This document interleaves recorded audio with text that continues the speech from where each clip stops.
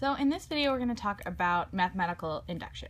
Basically what that means is if I know it's true in the base case, I'm going to call this P of 1, then I'm going to pretend it's true for, some number down here. I'm going to call this PK.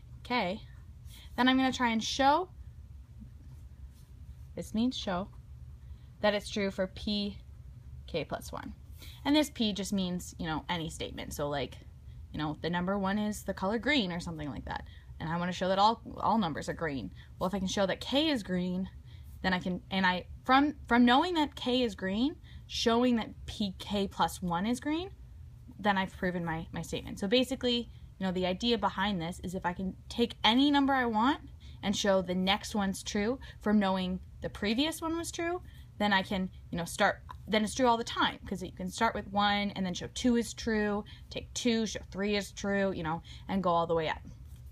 So this here is called the base case, or basis case. Some people say, I think that's silly. It's base case. It's your first case, the first thing you do. So then you're going to take this guy and you're going to suppose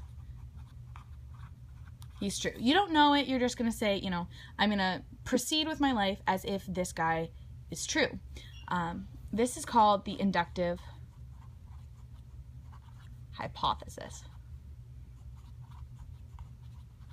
Right? Like, you're just going to suppose it's true. You're hypothesizing it's true.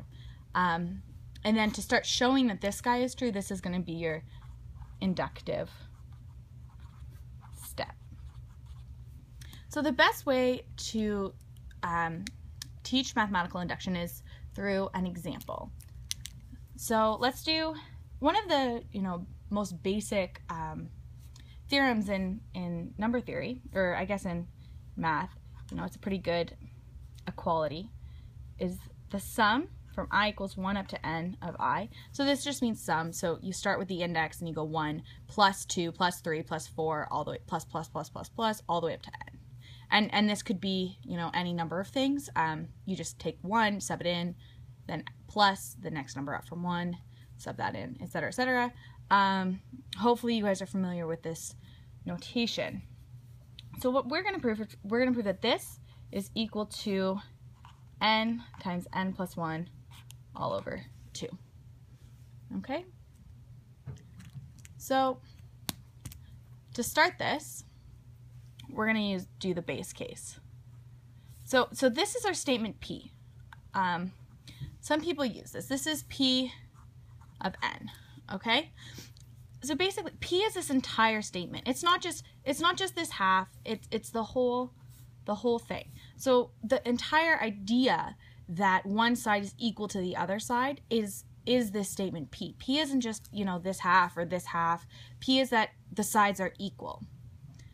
So the statement P is the sides are equal.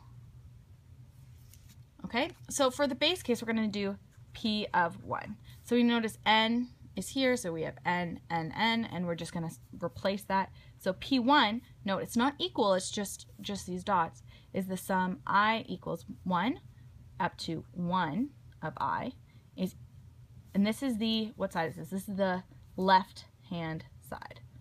Okay, so we have to do both the left hand separately from the right-hand side, okay?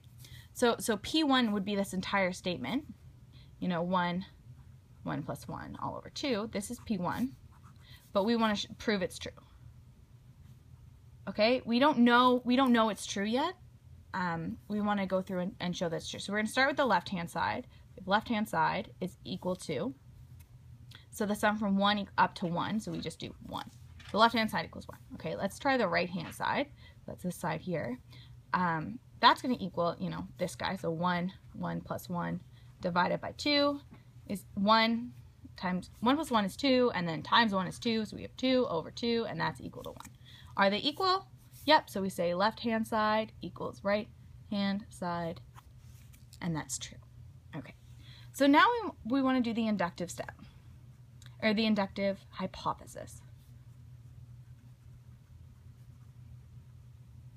Okay, so we're going to suppose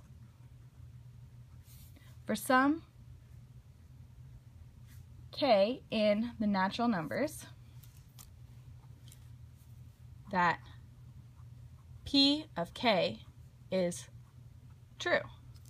So that is, suppose the sum from I equals 1 all the way up to k of just I is equal to k times k plus 1 over 2. We're going to suppose that that is true. Suppose it holds. Okay? So now we move on to the inductive step. Okay? So in this step, what we're going to do is we're going to consider. We're going to consider. We don't have it. We're just considering.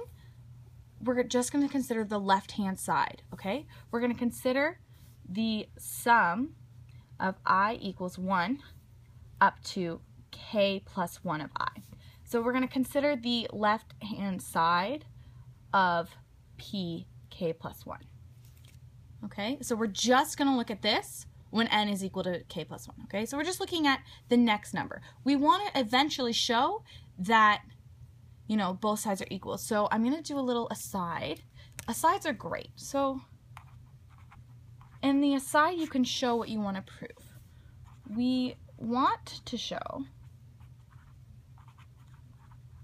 that p k plus 1 is true. I'm just going to write t for true. So let's write out what p of k plus 1 is. P of k plus 1 is going to be the sum from I equals 1 up to k plus 1 of I. And that, all we're going to do is sub in k plus 1 for n over here. So we get k plus 1, and then k plus 1 plus 1, that's going to be k plus 2. K plus 2, all divided by 2. Okay, we want to show that's true. I'm just going to take a second and I'm going to expand this so it's a little easier to see. We're going to get k squared plus 3k plus 2 divided by 2. Okay, I just, you know, multiplied that out. So, if we have this, the fancy thing that we can do with these summations is we can split them up. So we know it's true for pk, so we probably want to get this guy alone so we can do something with it. So what I'm going to do is I'm going to write this as I equals 1 up to k plus the sum of I equals k plus 1 up to k plus 1. Okay? So because this is the next guy over, you know, k and then k plus 1, this is, you know, we could have combined these to do this, so we just split it up. Okay? So if I rewrite this, well, from the induction hypothesis, I'm going to call it, so from the inductive hypothesis, we know that that is equal to this guy right here, okay? So we have k times k plus 1 all over 2, okay? Well, what's this guy? Well, it's just the sum of I of k plus 1 up to k plus 1. So this is just going to be k plus 1 as we sub that in there, right? Okay, so now we have a little bit of algebra to do. So I'm going to expand this guy and I get k squared plus k over 2. And I want a common denominator because I really want to add these guys together. Notice that this is just a single guy on the top with a 2 on the bottom. So I'm going to want a 2 on the bottom here. So I'm going to multiply this by 2 and divide it by 2. So we get 2 times k plus 1 over 2. And if we write that out, it's going to be k squared plus k plus 2k plus 2 all over 2. Wow, I don't know how I got a 3 there. Over 2, right? So I just added that together, and look what happens if I add it together, equals k squared plus 3k plus 2 over 2. And that's what we want. So we know that the case is true. So then you want to write a little therefore statement. Therefore, p of k plus 1 is true whenever p of k is true. So it's only true whenever pk is true. If pk weren't true, we wouldn't be able to get this because we would lose this step. So all we've done is we've proven that p of k plus 1 is true whenever pk is true, but because the base case is true, it's true all the time. So, you know, we don't need this because of the base case.